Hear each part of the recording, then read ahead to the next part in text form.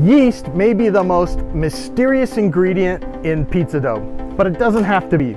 Stick around and see how to get the best rise out of your dough. Let's make some pizza.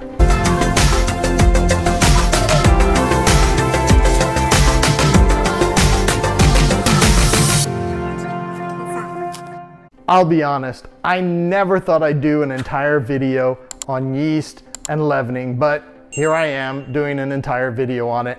And as I prepared for this video, I realized I could probably do a whole series of videos just on that. There's so much to it, but I promise we're gonna cut to the chase in this one and make it easy to understand and easy to digest. Today, we're gonna make some Neapolitan and some Bari-style pizzas. We're using the same dough, but the Bari-style dough balls are smaller because we roll them out thinner, and I need them to still fit in the oven, whereas the Neapolitan style are a little bit larger.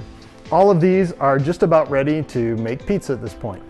The leavening process for pizza dough takes place in really 3 steps. So the first step is when you're creating the big ball of dough, and that's the first part, when you've just mixed the yeast into the other ingredients with the dough. The second part is after you cut that dough into dough balls that are sitting like individually ready to be made into pizzas. And then the third part happens while that dough is waiting to go into the oven. Of course, there's leavening that takes place in the oven. See my latest video on that.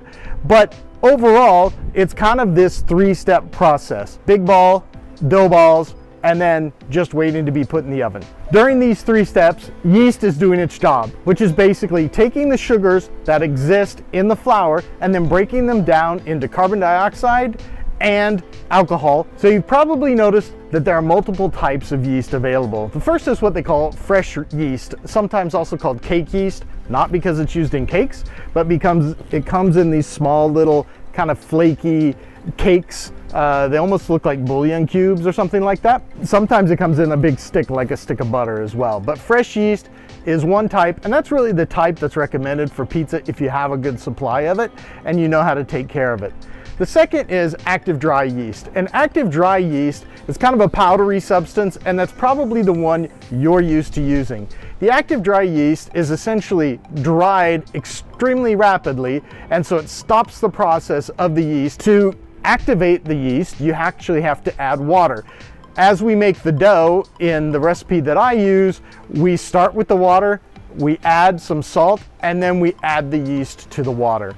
There's another kind of yeast that's called instant yeast. Now, instant yeast has some advantages and disadvantages we won't go over here, but it's similar to active dry yeast.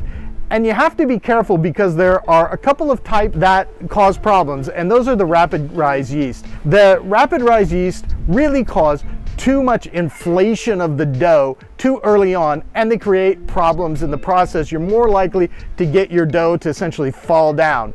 So I wouldn't use the rapid rise yeast at all. In fact, I use the active dry yeast just to avoid the instant yeast. What happens if I use too little or too much yeast? Well, too little yeast, obviously your dough's never gonna rise and you'll just get kind of flat bread out of it. Using too little yeast is usually not a mistake made by dosing out the yeast.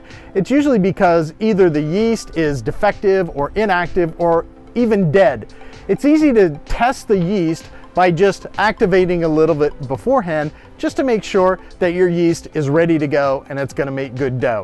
The other type of error is too much yeast. And too much yeast really causes more problems than too little yeast, because with too little yeast, you're probably not gonna actually cook anything with it because you'll see it. If you use too much yeast, it can cause several problems. First of all, it can cause the dough to rise and fall too quickly, and so the window of time you have to make your pizza is just too short, and you end up making some pizzas that are subpar. The second is the dough itself and the crust of the pizza is gonna taste a little too much like either yeast or it's gonna taste too much like alcohol. Other things that can happen once you start cooking the pizza with the yeast is you can have a really, really active oven rise, like an overactive oven rise when the pizza is cooking, and kind of blow it out. The other problem that too much yeast can cause is that it actually makes the crust of the pizza look white. It doesn't brown properly. It has more of a gray color to it from the heating of the oven, or even just looks kind of white. Let's go back to that question of too little yeast. That's usually because something happens to kill off the yeast. And one of the things that can kill off the yeast is the wrong temperature. Well, it really comes down to the temperature of the water. And the correct temperature for the water is a function of the temperature of the ambient temperature, essentially, and the temperature of the ingredients. And there's a formula for that. The ambient temperature, and add in the temperature of the ingredients. One easy way to calculate the temperature of the ingredients is actually, if they've been stored at room temperature, that temperature is going to be 1 degree less than the room temperature. You take that number from those two added together and you subtract that from 66, and you'll get the ideal temperature for the water. If it's too much higher than that, you could potentially kill your yeast. If it's too much lower than that, you're going to slow down the reaction and your dough may not rise as well. For example, today I took temperature measurements just to make sure I got the temperature of the water correct. We're always working in degrees Celsius. I took the ambient temperature, or the room temperature, and that was about 24 degrees Celsius. So I subtracted 1 degree and I get 23 degrees Celsius for my ingredients. I add those two together, that gives me 47 degrees Celsius. I subtract that from 66, and that gives me 19 degrees Celsius. I need to be within a couple of degrees of that to have the optimal temperature for the water. So don't kill your yeast. Recognize that if you're working outdoors and the temperature is higher, or you keep your home at a higher or lower temperature than I do, you need to vary that temperature. So there's not an exact response for everyone, and that's the trouble some people get in, is they try to get a definitive answer no matter what the conditions are, but it depends on the conditions. If you're working in a food truck, for example, and it's a summer day, you may need to subtract quite a bit of temperature, or quite a few degrees Celsius, off of the temperature of that water before you actually start making the pizza to have an optimal dough rise. My recipe is the one that's used by the AVPN, or the True Italian Pizza Association online, and it's very, very simple. 1 liter of water, I use 50 to 60 grams of salt, I use 1 gram of yeast, and then 1600 to 1650 grams of flour. Why use so little yeast in that recipe? Well, we're actually using a stronger dough, and that's why we use the type 00 flour, or a mixture of type 00 and type 0.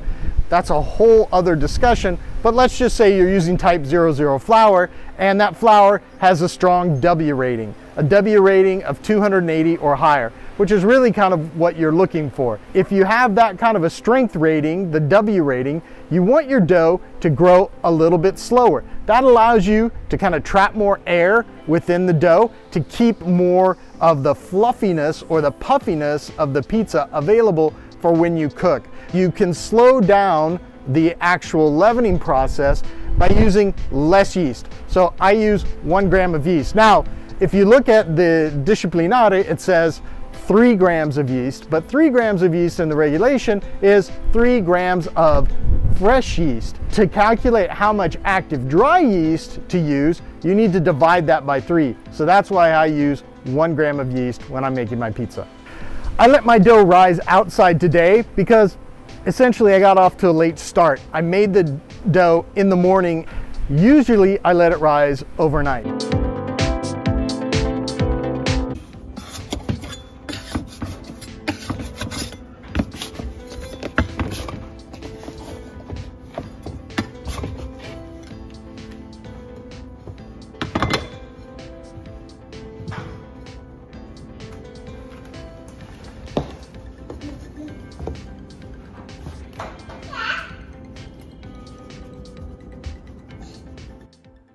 Despite having only risen during the day, this dough was extremely light, easy to work with, almost required no stretching at all. Unfortunately, I had some background noise, so you can't hear all of this, but I was commenting on how easy to work with this dough is.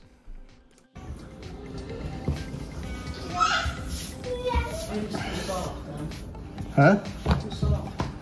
No, that's okay. But I don't have to like do much with it because it's so soft. You like the cheese?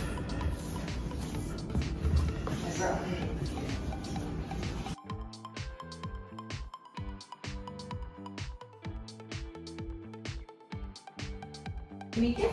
No. She puts her foot. Oh, Mickey. She knows how to go more. Watch this. Watch out, I'm gonna. Pretty fast.